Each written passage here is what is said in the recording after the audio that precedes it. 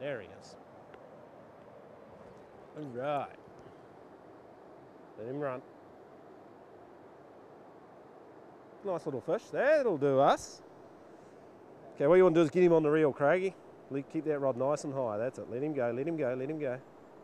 He's a little bigger than I thought. That's the easy way to get him on the reel. Just turn around and follow him down the bank, eh? So if he gets in that fast water, we want to be able to follow him real quick. Yeah, just play him from here for a second, so he'll probably come back. They are a little reluctant to go down those rapids, believe it or not. They do like staying where they live. Yeah, get in now.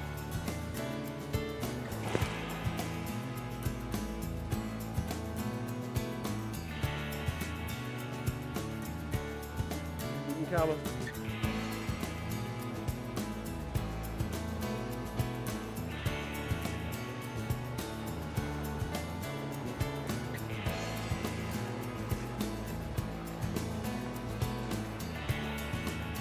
Keep walking them up, so actually we'll take them right back over the other side.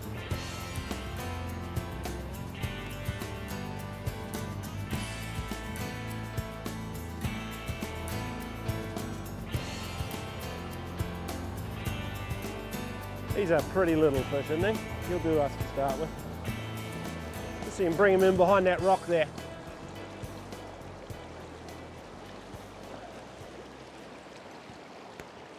There we go. Nice. Very nice. Lovely little fresh run Tongariro hen, that one. She'll be about £3, I suppose. 2.5, 3 pounds, but she's nice and fresh. Lovely condition, eh? With beautiful colours. Sensational. Yeah, good stuff. All right. Hey, good deal. Thanks, mate.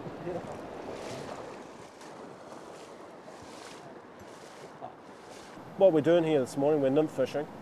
As you saw, getting the drift to where those fish are laying on the far bank's absolutely critical. Using those nymphs that are nice and heavy. Yep. And they seem to have moved across a little bit to the other side, and that's where we crossed over and got that different drift on the other side, and it didn't take long. We're getting what I call the early scouts coming into the river. It's early April, and the early fish that are coming up out of Lake Taupo on the spawning migration, they're not really feeding in the river. You know, right. they've got other things on their mind.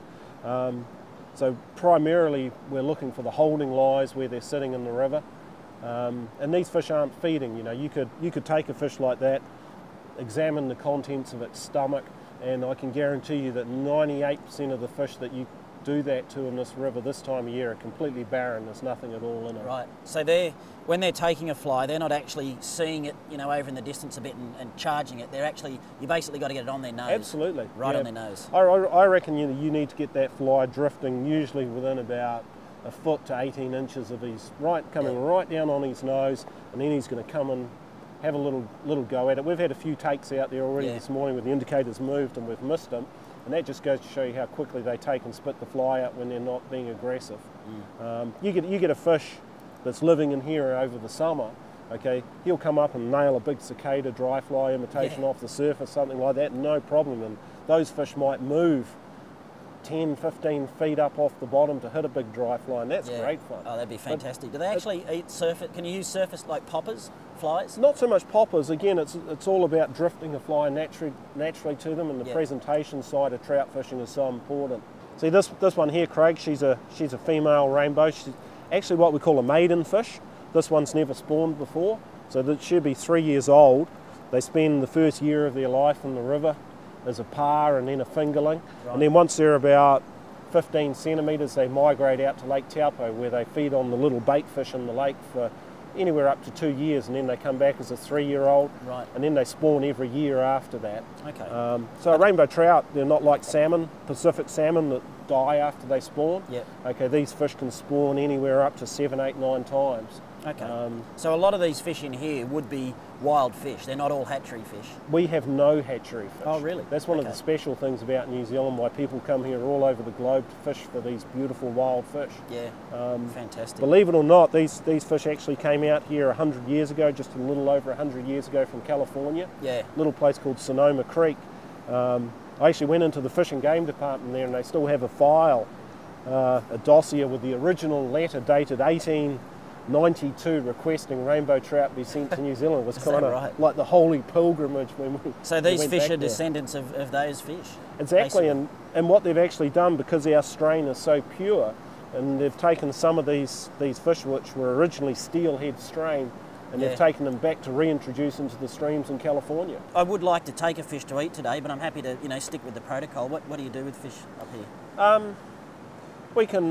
We could take Hershey's of legal size. The minimum size is 45 centimetres, and you're allowed to take 3 a day. And the taupo fish are actually really nice to eat. Yeah. We do a lot of catch and release, which is great. Yep. So if you'd like to let that one go, it's your first fish, so it's kind of nice to let your first I think fish go. it'd be good karma, I think, to let him go. Absolutely. The Maori tradition is actually that you always let your first fish go of the day. Oh, well, Absolutely. we'll definitely stick with that then. Rightio.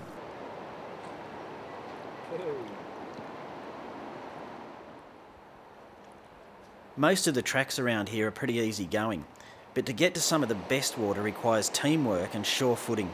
Otherwise you're in for a cold, wet end to the day. Even though trout can be found in fast water at times, we are looking for the slower pools and eddies. This is where they wait for their prey to be washed downstream. 90% of the trout in this river are rainbows, with the rest being browns. And the call of that next river bend is always enticing. Give it that roll cast men downstream. That's it, that's perfect. It's right in the zone there, mate. Just let that one drift down. Just fish that all the way down. Just leave it. Yeah, set it. Oh, nice. Hey, I can't believe I've never done this before. Mate, the thing that worries me now is I'm going to get hooked on this. They say variety is the spice of life. Look at them go. That's nice. It's great having this clear water, isn't it?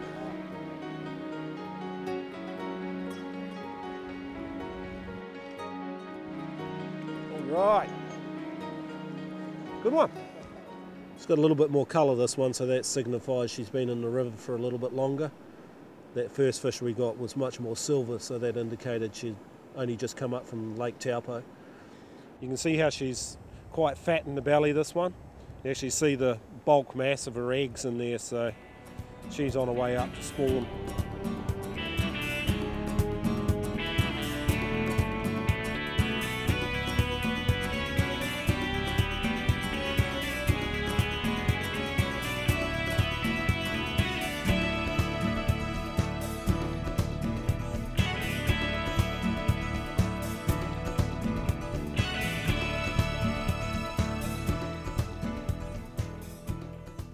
A lot of the really serious fishermen that come to the Taupo region undoubtedly come here for the fly fishing. There's superb fly fishing in the rivers around here, and that's sort of the purest side of it.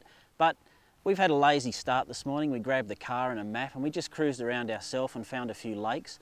And we've come up here and found a beautiful haul of fish without much effort at all. In fact, we're only just walking distance from the car. And that's the sort of fishing that you've got in this region. It really is fantastic fishing. We're using these little soft plastic lures here, and they're fantastic for this situation. You can hug the bottom, they sink fairly fast. But the other good thing about them is that they're single hook, and that's the rule up on this lake here. You're only allowed to use single hook lures.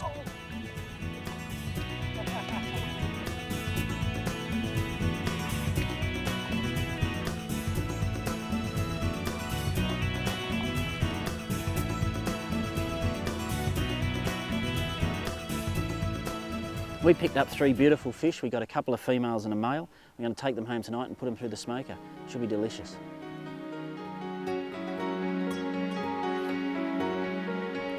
New Zealand is a must-visit destination for any trout fisherman. The fish are prolific and eager, and combined with a spectacular environment makes it an unforgettable experience.